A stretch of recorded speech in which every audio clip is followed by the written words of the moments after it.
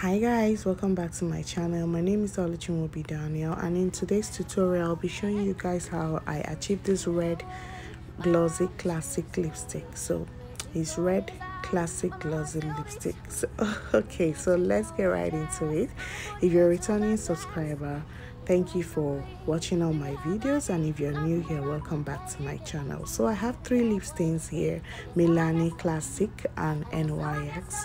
So these are the three I'm going to use to achieve the red classic lippy. Okay, so first off, I had to moisturize our lips because you can't go in with three matte lipstick, not even one lip stain, without moisturizing the lips. Even if I'm not doing gloss matte lippy or glossy lip, I still use lip balm, so to achieve a very flawless application, because this helps your application to be smooth and easy. So you must add a lip balm or even a little gloss. So first off, I use this classic hot flame to define the borders of our lips. Now the borders of the lip is one thing that keeps the lipstick in shape. Like if you want your red lip to pop and have this kiss shape, you really have to do the borders so neatly. So for me to achieve it, I use my Vika Bell flat synthetic brush to define the borders. As you can see here, my client has full lips, and I didn't bother to really overline, because if she had tiny lips, I'm really going to go higher off the borders of her lips, but I just maintain the same line at the borders. So I'm carefully using this brush to define the borders, because first of all you have to put the lip in shape using a darker lipstick. So this is the darkest out of the three lip stains that I showed you guys earlier. So after outlining the lips, I'm going to blend it into the lips. Now I love to blend in just to create a very good transition between this lippy and the other red lips I'm going to be using. So reason why I did that is for it to blend into each other. It's just the same way you apply your eyeshadow, you blend into each other just to avoid harsh lines.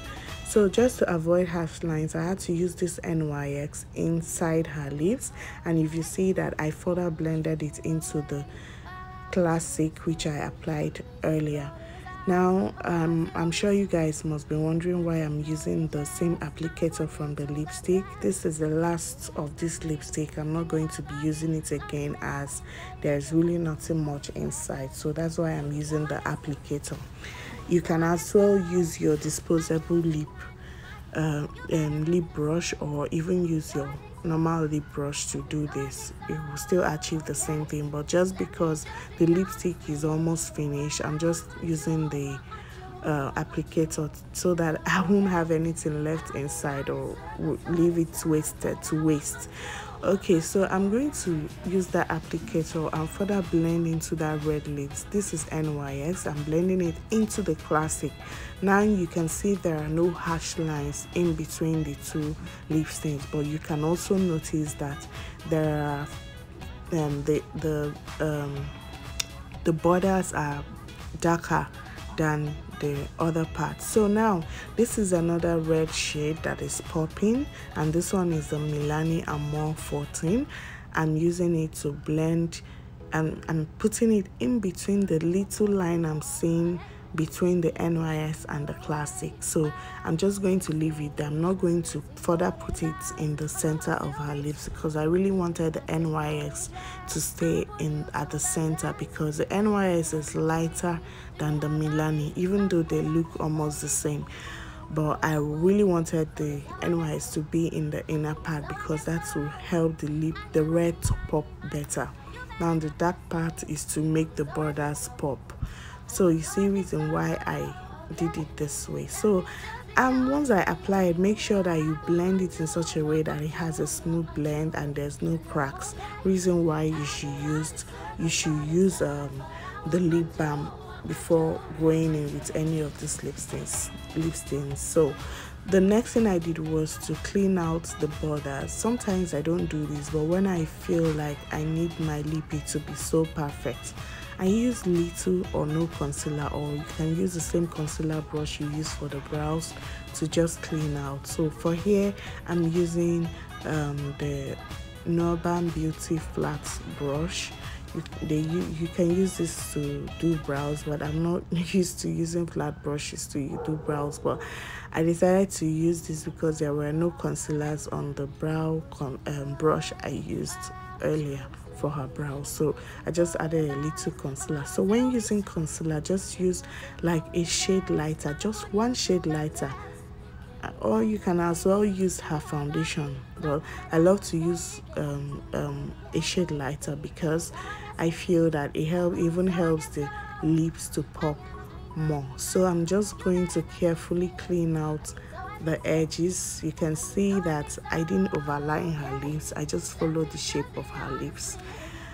Okay, so this is the finished matte look. So you can as well rock it this way, or you add gloss. So I further went to use gloss, which I used the classic clear gloss. I just use, you can use any clear gloss, anything works. So I use classic clear gloss to gloss her lips, and I carefully use the flat lip brush to apply it. Note that you don't have to put too much of gloss, just put something that is proportional to the shine that you want the lips to have. And I want it shiny. I didn't put much.